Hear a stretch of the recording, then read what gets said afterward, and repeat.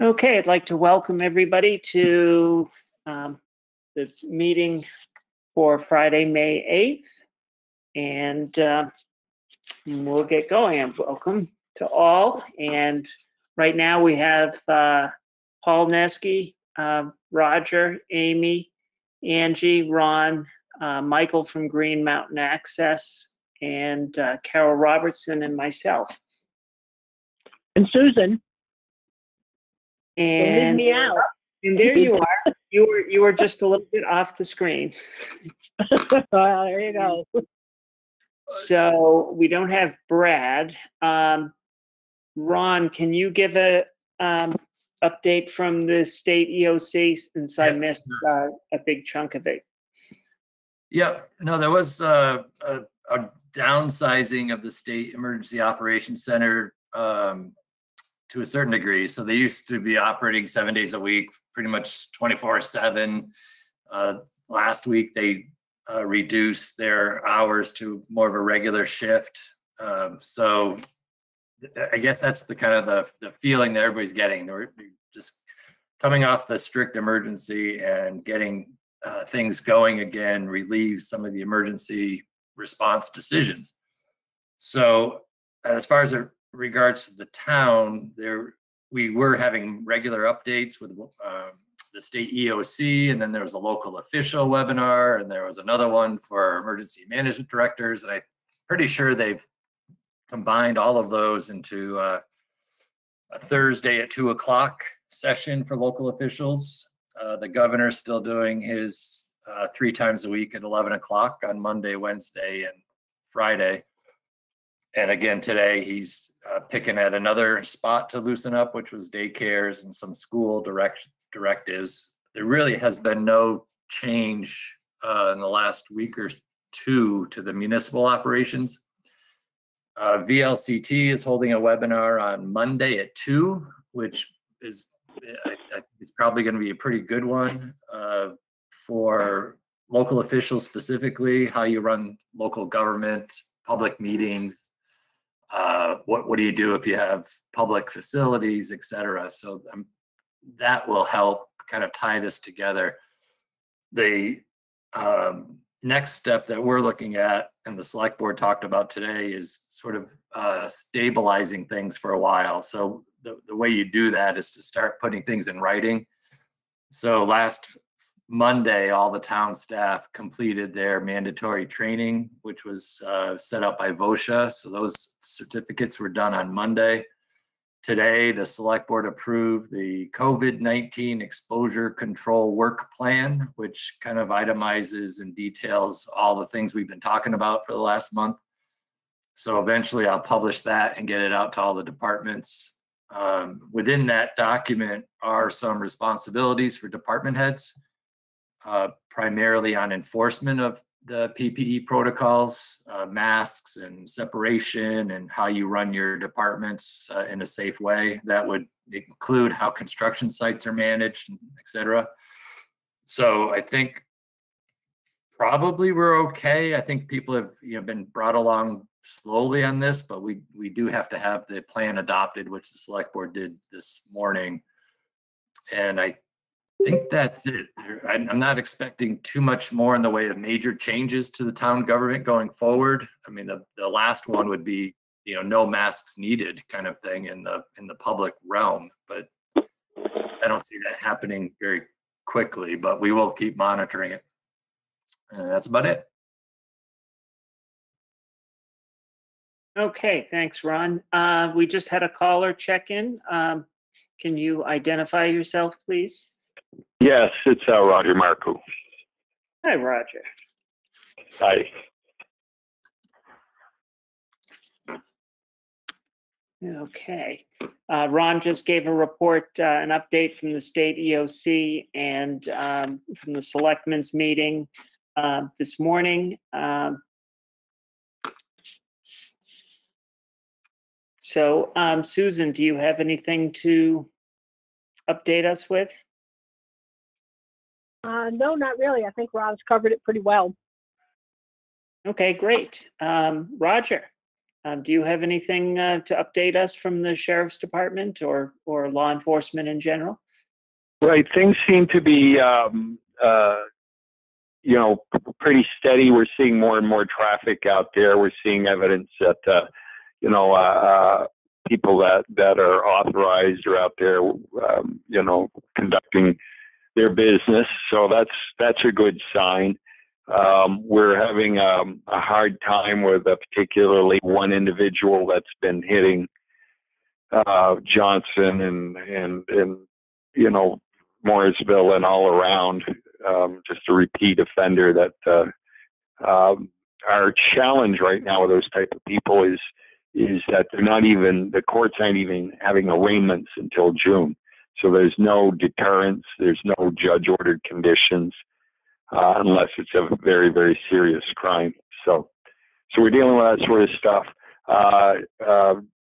Drug trafficking has not slowed down, so we're very busy with that as well, those investigations. But other than that, I think that the evidence that we see being out every day is that people are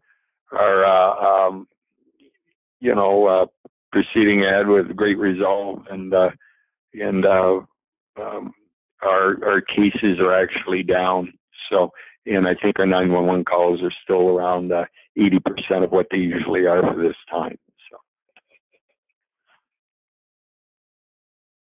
Okay, great. Thanks, Roger. And now I guess we'll get a few updates. We don't have any really guests. Carol, do you have anything from the village to update folks with? Well, I'll ditto what Ron said. Our COVID plan will be adopted on May 13th. We are all well, thank God. We are in good shape, managing as best we can from our various hideouts. I need to tell everybody that Nick Minash will begin wastewater construction for Field 2 next week. He'll start setting up the trailer. And so far, we don't have any impediments. We anticipate beginning water construction in June. And everything is in line for that. So watch for trailers and watch for equipment and people. They also have their COVID plan, which has been approved by the state. Signage should go up quickly, and I feel like it'll be a smooth construction project for both. Okay, great. Thanks, Carol. Amy, do you have anything to update us with? Just a little bit. On Friday next week, we'll resume our curbside service. We have put together our procedures for how that's going to work in our schedule. The State Department of Libraries let us know today that our interlibrary loan courier service is also going to resume on May 18th or the week of May 18th, and provided us with some suggestions. The Department of Libraries is a state department, but because we don't receive any direct funding and there are no real guidelines from the state that we are mandated to follow, they can't direct us, but they can give us guidance, which we all public libraries in Vermont are in desperate need of. So they provided us with some guidance and suggestions about how to safely manage those deliveries, and we can opt out. We don't have to accept those deliveries at this time if we don't want to.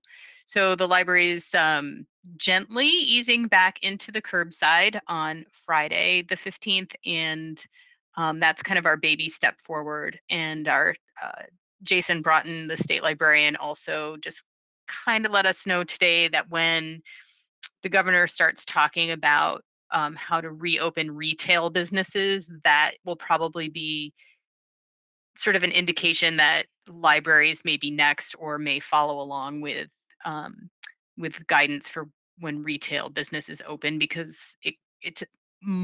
library service is a little bit more like retail than it is like other kinds of businesses that have been allowed to reopen. However, we're just going to proceed with caution and take very small steps forward, knowing that if we take big steps forward, we're probably going to have to take some back. And Also knowing that if any of our staff gets sick, then we pretty much we wouldn't be able to operate anyway. So we're just proceeding a little bit with caution. However, we are all working behind the scenes, and that's going to kind of step up a little bit more as the weeks go forward. So our wish tree is out front. So if anybody wants to make a wish on our annual wish tree, there's an online form. So that's just something that we're doing, to something sweet that we're trying to continue to connect people with the library and the community. And there are lots of wishes on the tree that are wishing for COVID to be over, but there are also some that are wishing for pets and wishing for all kinds of other little things that kids and adults wish for that aren't necessarily COVID related. So it's nice to see a combination of both of those things out there. And just want to thank everybody for the work that they're continuing to do. Oh, I also attend a monthly Lamoille Integrated Networking Team, different health and human services organizations throughout Lamoille County and Lamoille Valley, really.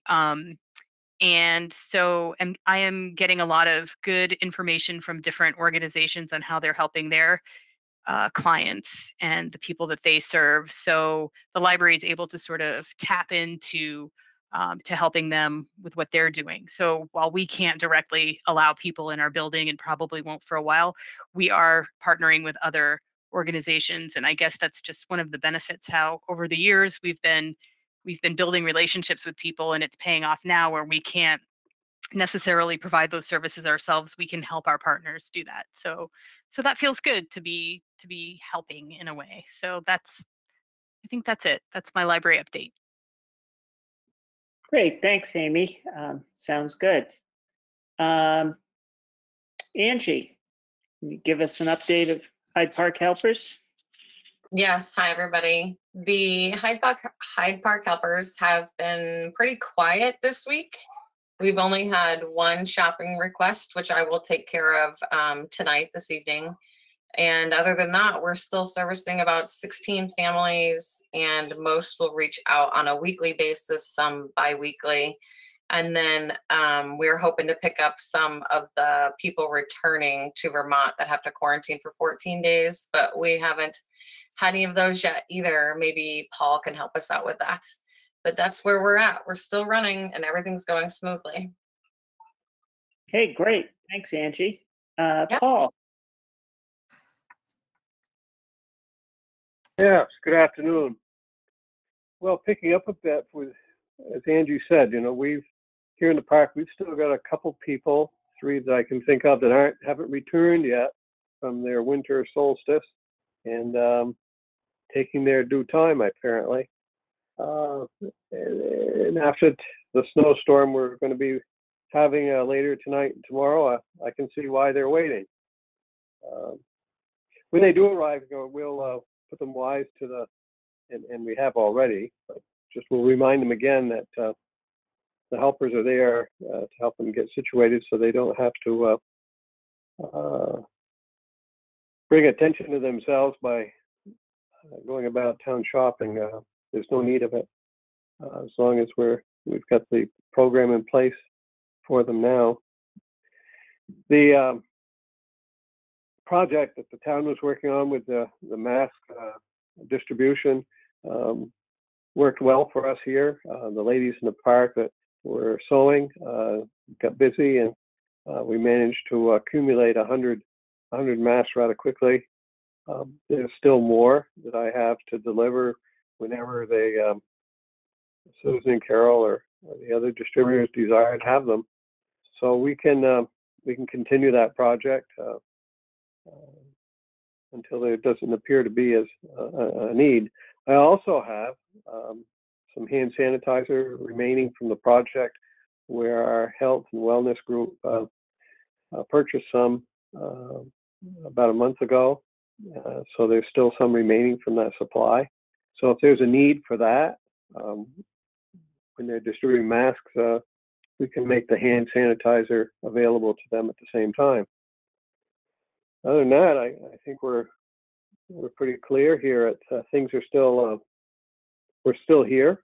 No one in the park has been confirmed with a COVID, and that was our goal. our first goal was to maintain a healthy atmosphere, in particular with the COVID. But we're not disarming ourselves that that's the only, we're at issue with anything that has to do with people's health, and that includes their mental health. And of course, the other issues that we're always keenly aware of, which is the drug issue that still pervades throughout the country. And we're not eliminated from it. So we're always concerned for that, and anything that we can do to aggressively help with the process of elimination, or we'll be happy to be a part of it. So, I'll close with that. Thank you. Okay, Paul, thank you, this is- Paul. Paul, this is Susan. Is the hand sanitizer like in regular size bottles, or did you guys buy a bunch and rebottle it? No, we bought it at bottled. Okay, They come in 4-ounce bottles. okay. And how many of those do you have? Oh, I probably have 25 of them, I think, 30, somewhere along in there. Okay. Well, I'll come by too. The help I'm getting is like, well, you can buy it by the gallon. I don't want a gallon. Right.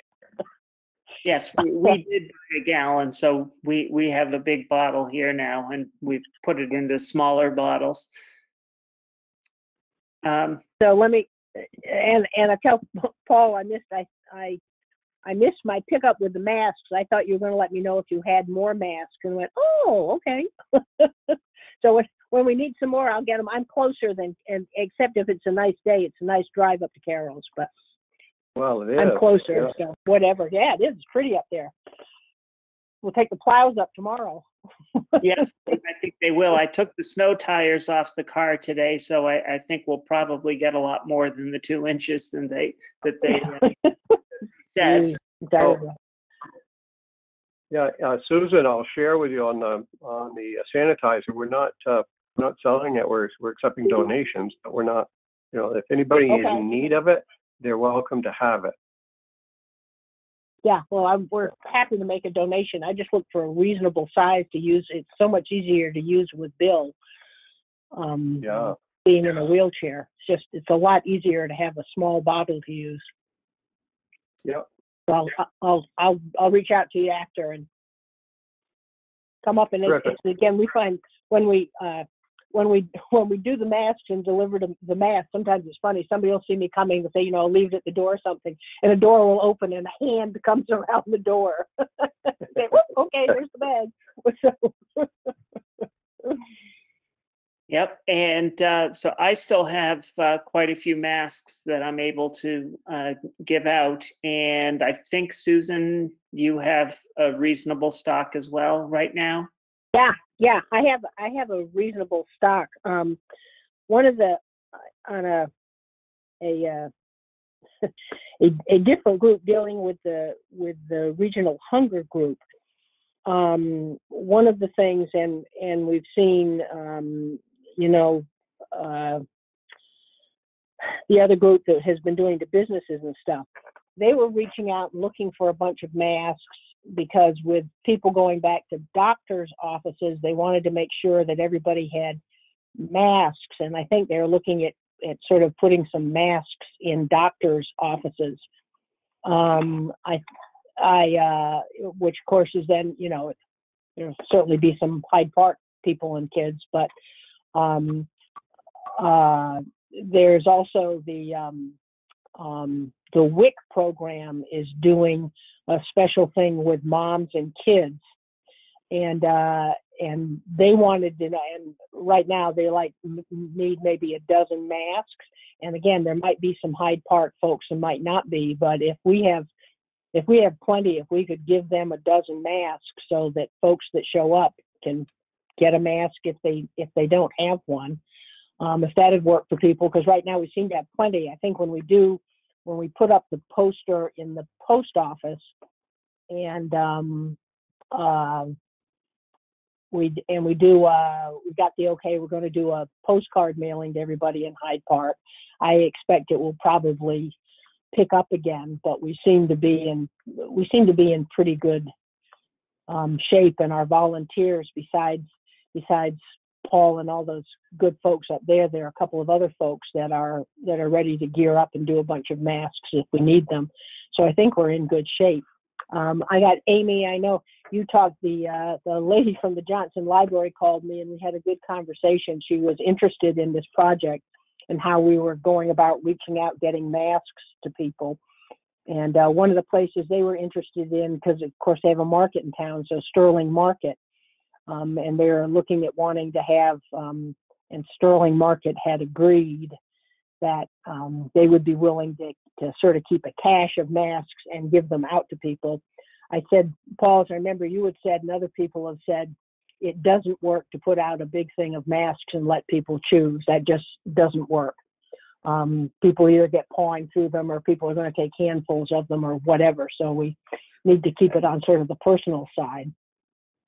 But I think as we get more and more open, I think more people are going to be asking for masks. So I think Johnson, through the library, is looking for a way of gearing up to do it. Susan, on